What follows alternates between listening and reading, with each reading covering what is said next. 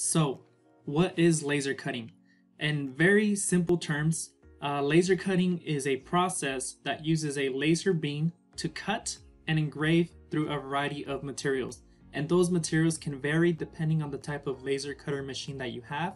But some examples of different materials that laser cutters can use is we got wood, acrylic, cork, denim, foam, paper, etc. And of course, it all depends on the type of laser cutter that you have, but those are some of the very popular materials that you can use in a laser cutter.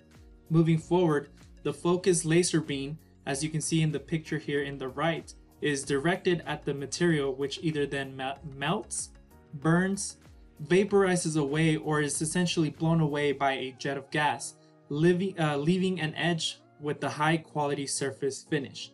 So in essence, it's very simple to use a laser cutting and understand what laser cutting is all about, but all you really need is your design. And once you have your design or picture that you want to laser cut, you essentially import that file into a laser cutter, and then the laser cutter will go ahead and do its job, which essentially the laser beam is essentially the main component of the laser cutter. And as you can see here on the left side, we have a graphic explaining how the laser beam works and the essential components that a laser beam has.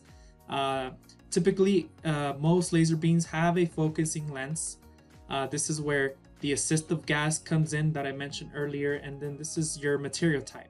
As you can see on this picture on the right side, the nozzle is never really touching the material. There's always a specific distance from the material, and we'll go ahead and talk about that in some other videos.